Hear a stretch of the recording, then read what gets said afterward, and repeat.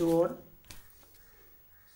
So, we previous class discussed pharmaceutical ethics and discuss ethics and ethics and pharmaceutical ethics then morality and law and okay. Then മാത്രമല്ല ഇത് തമ്മിലുള്ള difference എന്താണെന്ന് പഠിച്ചു. അതിലുള്ള ഒരു major difference ആയിട്ട് ഞാൻ പറഞ്ഞു നമ്മൾ പഠിച്ചു. അതായത് ലോ എന്ന് പറയുന്നത് നമ്മൾ തെറ്റ് ചെയ്താൽ നമുക്ക് ശിക്ഷ കിട്ടും. ലോ നമ്മൾ ലംഘിക്കുന്നുണ്ടെങ്കിൽ ശിക്ഷ കിട്ടും. പക്ഷേ എത്തിക്സ് എന്താണ്? നമ്മൾ ജീവിതത്തിൽ ഫോളോ ചെയ്യേണ്ട കുറച്ച് സ്റ്റാൻഡേർഡ്സ് ആണ്. അതിനെയാണ് എത്തിക്സ് എന്ന് പറയുന്നത്. സോ ഇതാണ് ലോസും എത്തിക്സും തമ്മിലുള്ള ഡിഫറൻസ് പറഞ്ഞത്. നെക്സ്റ്റ് നമ്മൾ എന്താണ് പഠിച്ചത്? കോഡ് ഓഫ് ഫാർമസ്യൂട്ടിക്കൽ എത്തിക്സ് ആരാണ് ഫോർമുലേറ്റ് ചെയ്തതെന്ന് പഠിച്ചു. PCI ഫോർമുലേറ്റ് ചെയ്തു. അതിൽ 4 സബ് ഹെഡിങ്സ് ഉണ്ടായിരുന്നു. So according to related to his job, related to his trade and his profession, medical profession, ഇതൊക്കെയായിരുന്നു അതിൽ വരുന്ന സബ് ഹെഡിങ്സ്. നമ്മളതിൽ ഹിസ് ജോബ് ഡിസ്കസ് ചെയ്തിട്ടുണ്ടായിരുന്നു. അപ്പോൾ ബാക്കിയുള്ള പോർഷൻസ് ഇന്ന് ഡിസ്കസ് ചെയ്യാം. Next main heading is pharmacist in relation to his profession. So നമുക്കറിയാം ഫാർമസിസ്റ്റിൻ്റെ പ്രൊഫഷൻ, ഓക്കെ, പ്രൊഫഷണലിസം എങ്ങനെയൊക്കെയാണ് ആ എത്തിക്സിൽ കൊണ്ടുവരേണ്ടതെന്നാണ് നമ്മൾ നെക്സ്റ്റ് നോക്കാൻ പോകുന്നത്. First one, extend helps to fellow pharmacist in emergency need. അത് നിങ്ങൾക്കറിയാം, നമ്മുടെ കൂടെ വർക്ക് ചെയ്യുന്ന ഒരു ഫാർമസിസ്റ്റിന് എന്തെങ്കിലും ഒരു അത്യാവശ്യം വരുന്നുണ്ടെങ്കിൽ ആ ഒരു സമയത്ത് നമ്മൾ എന്ത് ചെയ്യണം? അദ്ദേഹത്തെ സഹായിക്കാൻ മനസ്സുണ്ടായിരിക്കണം. Next one, should maintain standards of profession. നമ്മുടെ പ്രൊഫഷന് ഓരോ സ്റ്റാൻഡേർഡ് ഉണ്ട്. ആ സ്റ്റാൻഡേർഡ് മെയിൻറ്റെയിൻ ചെയ്യാൻ ആര് ബാധ്യസ്ഥനാണ്? നമ്മൾ ഓരോ ഫാർമസിസ്റ്റും ബാധ്യസ്ഥരാണ്. അതാണ് സെക്കൻഡ് പോയിന്റ് പറയുന്നത്. Next one, should try to weed out corruption in profession and society.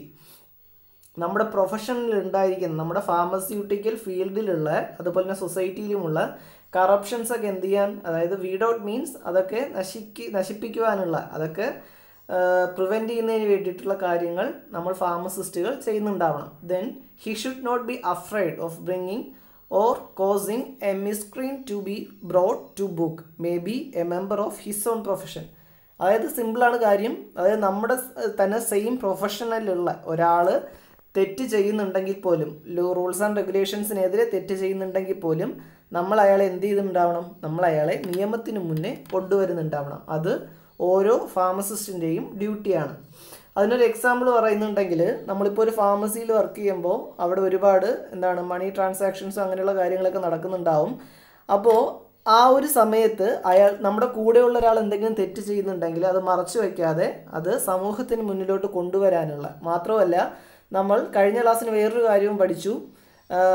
നാർക്കോട്ടിക്സും അതുപോലെ തന്നെ സൈക്കോട്രോപ്പിക്കായിട്ടുള്ള ഡ്രഗ്സിൻ്റെ യൂസ് എന്ന് പറയുന്നത് വളരെ സൂക്ഷിച്ചാവണം. അപ്പോൾ അത് അനാവശ്യമായി യൂസ് ചെയ്യുന്നത് എന്തെങ്കിലും നിങ്ങളുടെ ശ്രദ്ധയിൽപ്പെടുന്നുണ്ടെങ്കിലോ അങ്ങനെ ഏതെങ്കിലും ഒരു സാഹചര്യം ഉണ്ടാകുന്നുണ്ടെങ്കിൽ അത് തീർച്ചയായും എന്ത് ചെയ്യണം? അത് സമൂഹത്തിൻ്റെ മുന്നിൽ കൊണ്ടുവരാൻ ശ്രദ്ധിക്കണം. ദെൻ അതുപോലെ തന്നെ should have up to date knowledge of professional matters. That is, നിങ്ങൾക്കറിയാം നമ്മുടെ ലോകം എന്ത് ചെയ്യുന്നുണ്ട്? ദിനം പ്രതി എന്ത് ചെയ്യുന്നുണ്ട്? ഡെവലപ്ഡ് ആവുന്നുണ്ട്. നമ്മുടെ നോളജിൻ്റെ കാര്യത്തിലായാലും എന്ത് ചെയ്യണം? നമ്മൾ അപ് ടു ഡേറ്റ് ആയിരിക്കണം. ഫാർമസി പ്രൊഫഷനിൽ എന്തൊക്കെ സംഭവിക്കുന്നുണ്ടോ ഇതൊക്കെ അപ് ടു ഡേറ്റ് ആയിട്ട് ഉള്ള knowledge നമുക്കുണ്ടായിരിക്കണം. Then should have fair knowledge of loss related to his profession. അതായത് വേറൊന്നുമല്ല, നമ്മൾ ഈ ജൂറിസിൽ പഠിക്കുന്ന കാര്യങ്ങൾ തന്നെയാണ്. നമ്മൾ വർക്ക് ചെയ്യുന്ന ആ ഒരു പ്രൊഫഷനെ പറ്റിയിട്ടുള്ള കംപ്ലീറ്റ് ലോസും മുഴുവൻ നിയമങ്ങളും നമ്മൾ അറിഞ്ഞിരിക്കണം. ഓക്കെ, അത് ഒരു മാൻഡേറ്ററി ആയിട്ടുള്ള കാര്യമാണ്. ദെൻ നമ്മുടെ ഈ ഒരു സ്ലൈഡിൽ പറയാത്ത കുറച്ച് കാര്യങ്ങൾ നിങ്ങളുടെ നോട്ടിൽ തന്നിട്ടുണ്ട്, അതും കൂടി ഒന്ന് ഡിസ്കസ് ചെയ്യാം. ഫാർമസിസ്റ്റ് എന്ന് പറയുന്ന ഒരു ഗുഡ് സിറ്റിസൺ ആയിരിക്കണം, നല്ലൊരു പൗരനായിരിക്കണം. അതുപോലെ തന്നെ നമ്മുടെ രാജ്യത്തിൻ്റെ എല്ലാ നിയമങ്ങളും പാലിക്കുന്ന ഒരു വ്യക്തിയും കൂടെ ആയിരിക്കണം. മാത്രമല്ല നമ്മൾ നേരത്തെ പറഞ്ഞതുപോലെ തന്നെ അയാൾക്ക് നമ്മുടെ റൂൾസ് ആൻഡ് റെഗുലേഷൻസിനെ പറ്റിയിട്ടുള്ള കറക്റ്റായിട്ടൊരു ധാരണ ഉണ്ടായിരിക്കണം. ദെൻ ഓക്കെ, നമുക്കറിയാം നമ്മളെല്ലാം ജീവിക്കുന്നത് ഒരു ജോലി ചെയ്യുന്നത് സമ്പാദിക്കുന്നതിന് വേണ്ടിയിട്ടാണ്. അപ്പോൾ അത് മാത്രമായിരിക്കരുത് നമ്മുടെ ലക്ഷ്യം. സമൂഹത്തിന് വേണ്ടി സർവീസ് ചെയ്യാനും അതുപോലെ തന്നെ കുറച്ച് സാക്രിഫൈസ് ചെയ്യാനും ഒക്കെ ഉള്ളൊരു മനസ്സ്, ഒരു ഹ്യൂമാനിറ്റി ഉണ്ടായിരിക്കണം. ഓക്കെ, ദെൻ അതുപോലെ തന്നെ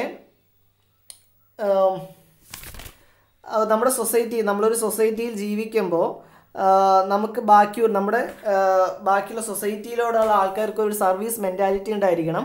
മാത്രമല്ല അതിൽ ഏറ്റവും പ്രധാനമായി പറയേണ്ട മറ്റൊരു കാര്യം, നമ്മൾ ഈ കോഴ്സിലൂടെ നമുക്ക് കിട്ടുന്ന അറിവുകൾ എന്ത് ചെയ്യാൻ പാടില്ല, ഒരു തേർഡ് പാർട്ടിയുമായിട്ട് ഡിസ്കസ് ചെയ്യാൻ പാടില്ല. അതിന് വേറൊന്നുമല്ല റീസൺ, നമ്മൾ പഠിക്കുന്ന ഒരു 2 വർഷം ഒരു കോഴ്സ് പഠിക്കുന്നുണ്ടെങ്കിൽ, ഡിപ്ലോമ കോഴ്സ് പഠിക്കുന്നുണ്ടെങ്കിൽ അതിൽ ഒരുപാട് നോളജ് നമ്മൾ അക്വയർ ചെയ്യുന്നുണ്ടാവും. അപ്പോൾ ഈ നോളജ് ഒരു കാരണവശാലും മറ്റൊരാളുമായിട്ട് പങ്കുവയ്ക്കുകയോ ഒന്നും ചെയ്യാൻ പാടില്ല. ഇതൊരു എത്തിക്സ് ആണ്. ഓക്കെ, ഇതൊരു നമ്മൾ ജീവിതത്തിൽ ഫോളോ ചെയ്യേണ്ട ഒരു സ്റ്റാൻഡേർഡാണ്. മാത്രമല്ല ഒരു ഹോസ്പിറ്റലിൽ വർക്ക് ചെയ്യുമ്പോൾ അവിടെ എന്തുണ്ടാവും, മെഡിക്കൽ പ്രാക്ടീഷണേഴ്സ്, അതായത് ഡോക്ടേഴ്സ് ഉണ്ടാവും, നഴ്സസ് ഉണ്ടാവും. അപ്പോൾ അതുപോലെ തന്നെ ഫാർമസിസ്റ്റിന് ഒരു ഉത്തരവാദിത്വം ഉണ്ട്. അതായത് നമ്മുടെ സൊസൈറ്റിയിലുള്ള ആൾക്കാരുടെ നമ്മുടെ ഹെൽത്തിൻ്റെ റെസ്പോൺസിബിലിറ്റി ഈ ആൾക്കാരിലാണ് നിക്ഷിപ്തമായിട്ടുള്ളത്. ദെൻ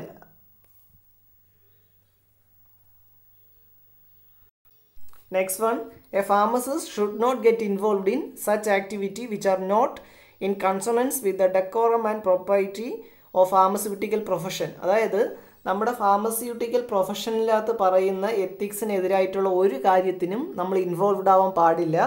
മാത്രമല്ല നമ്മളൊരു ഫാർമസിസ്റ്റുകളുടെ നല്ലൊരു പേര് ഉയർത്തിപ്പിടിക്കുന്നതിന് എപ്പോഴും ഈ ഒരു ഫാർമസിസ്റ്റുകൾ എന്ത് ചെയ്യണം, സദാ പ്രവർത്തിക്കണം. ഇതൊക്കെയാണ് നമ്മുടെ ഒരു പ്രൊഫഷണലി നമ്മൾ ചെയ്യേണ്ട കുറച്ച് എത്തിക്സ് എന്ന് പറയുന്നത്. ഓക്കെ, അപ്പോൾ ഇതൊക്കെയാണ് അതിനകത്ത് വരുന്നത്. Heading is pharmacist in relation to his trade. അതിൽ first one, price structure.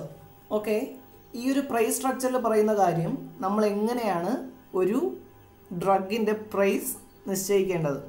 Okay, അത് ഇനിയുള്ള ചാപ്റ്റർ, അതായത് ഡ്രഗ് പ്രൈസ് കൺട്രോൾ ഓർഡർ എന്നൊരു ചാപ്റ്റർ ഇനി വരുന്നുണ്ട്. അതിൽ നമ്മൾ ഡീറ്റെയിൽ ആയിട്ട് പഠിക്കുന്നുണ്ടാവും. ഇതിൽ ജസ്റ്റ് എങ്ങനെയാണ് പ്രൈസ് സ്ട്രക്ചർ, അതായത് ഒരു മെഡിസിൻ്റെ പ്രൈസ് എങ്ങനെയാണ് കാൽക്കുലേറ്റ് ചെയ്യേണ്ടതെന്നാണ് പറയുന്നത്.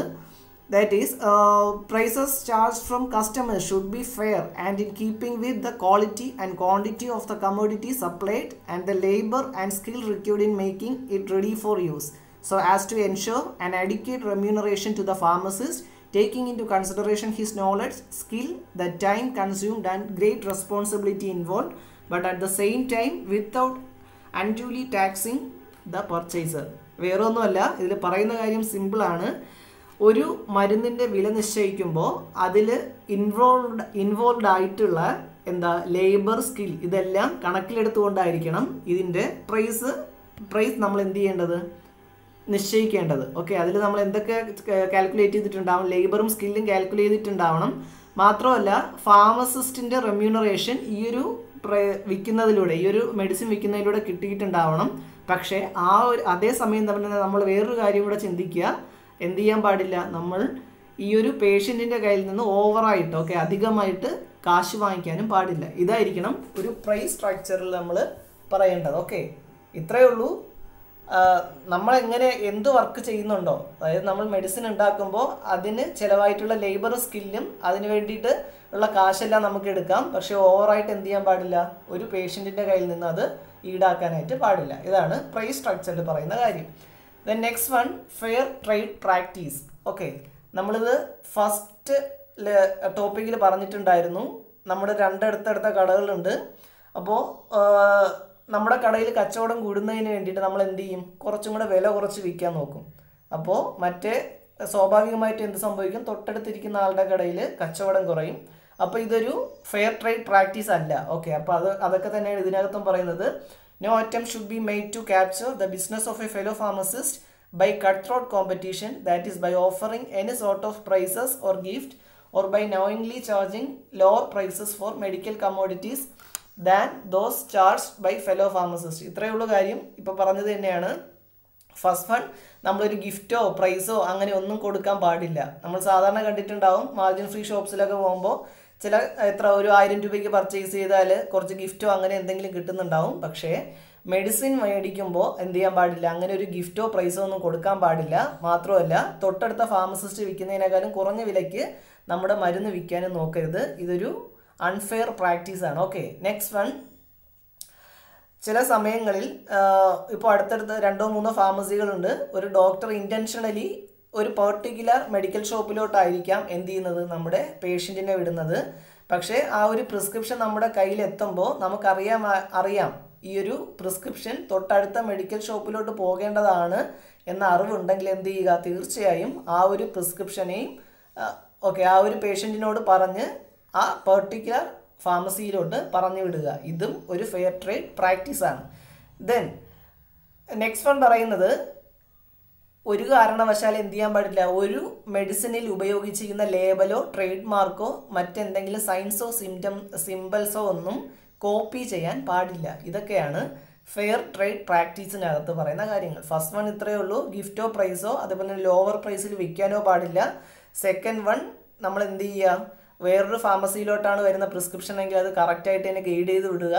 ദെൻ ലേബൽസോ ട്രേഡ് മാർക്കോ സൈൻസോ സിംബൽസോ ഒന്നും കോപ്പി ചെയ്യാതിരിക്കുക, ഇമിറ്റേറ്റ് ചെയ്യാതിരിക്കുക. ഇതൊക്കെയാണ് ഫെയർ ട്രേഡ് പ്രാക്ടീസിനകത്ത് പറയുന്നത്. Then third one, purchase of drugs. ഇതിനകത്ത് ഇത്രയേ ഉള്ളൂ, എങ്ങനെയായിരിക്കണം ഡ്രഗ് പർച്ചേസ് ചെയ്യേണ്ടത്, ഒരു മെഡിക്കൽ ഷോപ്പിലോട്ട് ഒരു ഫാർമസിയിലോട്ട് എങ്ങനെയായിരിക്കണം ഡ്രഗ് പർച്ചേസ് ചെയ്യേണ്ടത്. So drug should be always be purchased from genuine and reputable sources and A pharmacist should always on his god not to aid or abet directly or indirectly the manufacture, possession, distribution and sale of spurious substandard drug. അതായത് നമ്മൾ എന്ത് ചെയ്യണം, ഒരു ജെന്യുവിനും റെപ്യൂട്ടബിളും ആയിട്ടുള്ള ആളുടെ കയ്യിൽ ഒരു സോഴ്സിൽ നിന്ന് മാത്രമേ ഡ്രഗ് മേടിക്കാൻ പാടുള്ളൂ. ഒരു കാരണവശാലും സബ്സ്റ്റാൻഡേർഡോ സ്പീരിയസോ ഒക്കെ ആയിട്ടുള്ള ഡ്രഗ് വാങ്ങിക്കാനോ അത് കയ്യിൽ വെച്ചേക്കാനോ പാടില്ല. ഇതൊക്കെയാണ് പർച്ചേസ് ഓഫ് ഡ്രഗ്സിനകത്ത് പറയുന്ന കാര്യങ്ങൾ. ഇനി ഈ ഒരു pharmacist in relation to his ട്രേഡിനകത്ത് 2 ടോപ്പിക്സും കൂടെ ഉണ്ട്. അത് നെക്സ്റ്റ് ക്ലാസ്സിന് നമുക്ക് ഡിസ്കസ് ചെയ്യാം. Thank you.